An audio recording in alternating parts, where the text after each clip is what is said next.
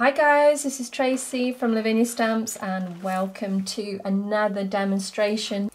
We have been using texture paste, so something I've not used for such a long time, and I've forgotten how much fun it really is.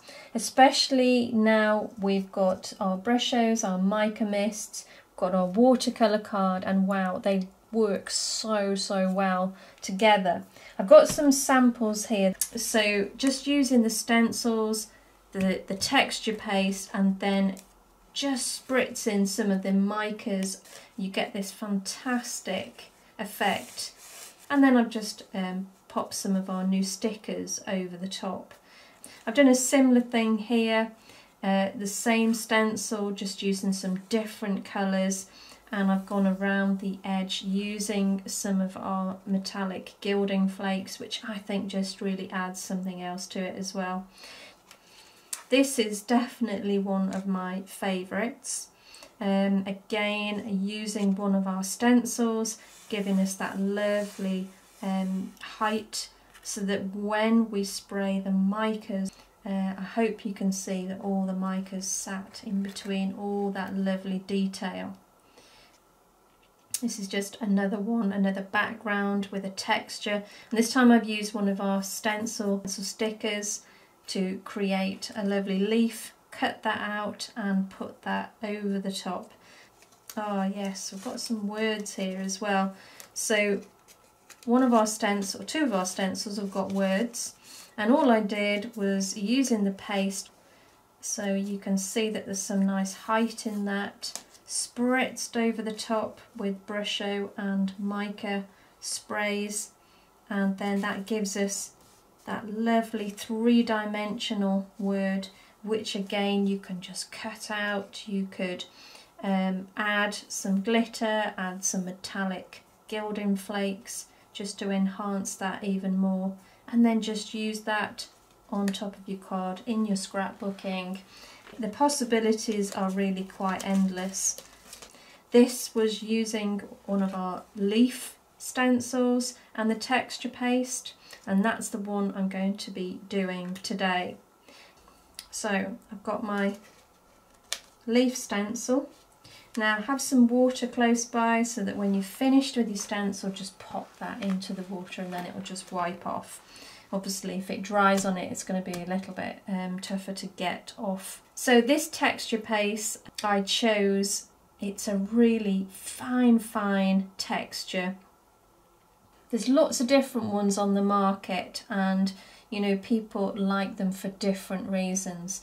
I've just chosen this one for the technique that I'm using today.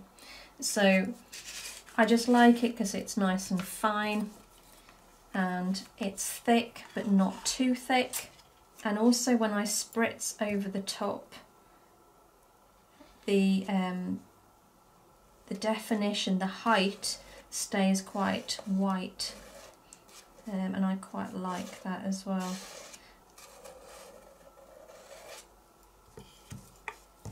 I'm just going to go just around the edge, just picking up any of the excess.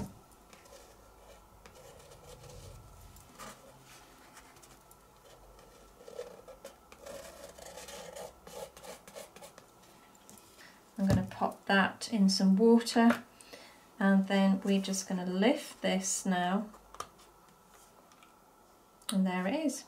Pop that in water, and there is your leaf, and I think that is just great. That height on that is lovely. So I have got a dry one. So I've got a load of Brushos here in front of me. Let's go with some crimson, and let's go with some ultramarine.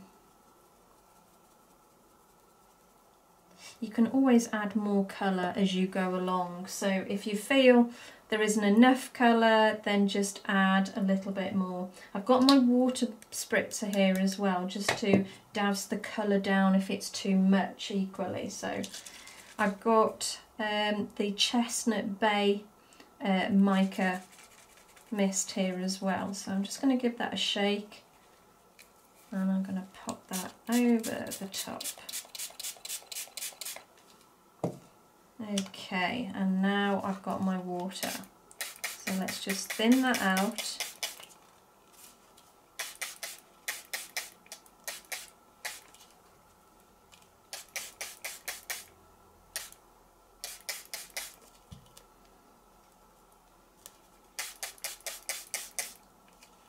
And just move the card around until you're happy with where the colours are sitting. And once you're happy with the way the colours are sitting, then use your heat gun and just dry that off. So I've just trimmed that down now, and as I say, all I'm going to do is pop our glue pen in between all the lines. So first of all, I'm just going to go around the edge.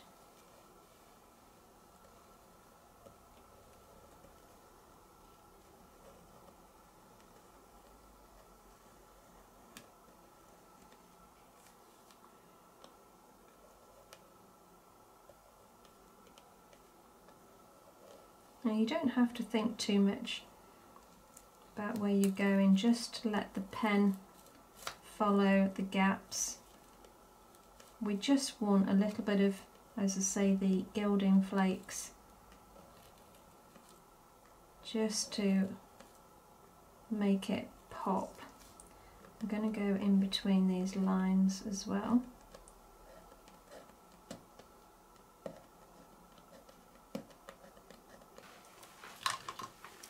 So let's just make sure that that's dry so that it's tacky.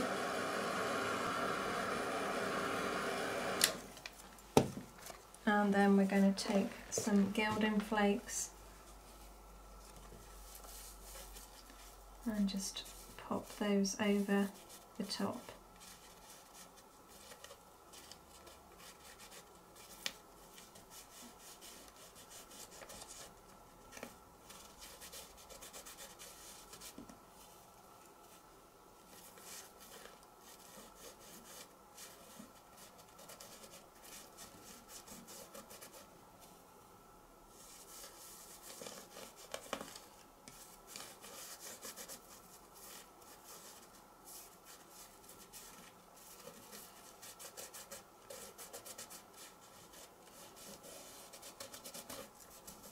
So just working my finger into all those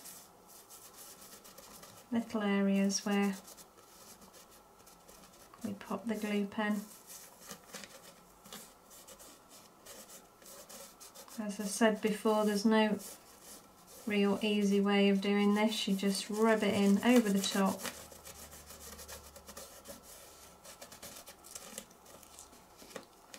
Gather up those bits, pop that back in, and then taking the stencil brush, I'm just going to rub any excess off,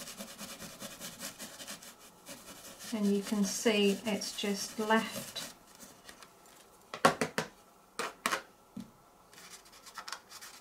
that lovely thread of copper running through that leaf, which I think looks fabulous. So let's just pop these little bits all back in, so we can use those again and again. So now I would just literally stamp on some words. So I've got my Twilight, and I've got a nice verse here. I'm going to ink that up. I'm going to take off. Let's just try it without first.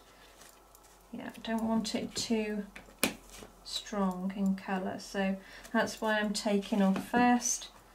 So let's work our way down the edge there. Now it's quite dark down here, so I'm going to just stamp straight over the top. And again this side.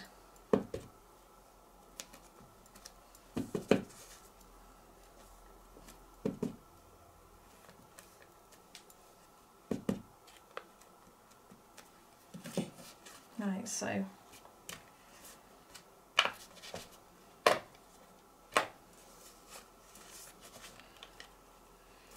okay, so I would literally just mount up now on another piece of card and maybe add another sentiment. I don't know, I just wanted to share that technique with you more than anything, just to give you an idea what you can do with this texture paste. It is so much fun. Okay guys, well that's it for today. Thank you so much for joining me, and I hope it's inspired you to have a go yourselves. You take care, and I'll see you very soon. Bye for now.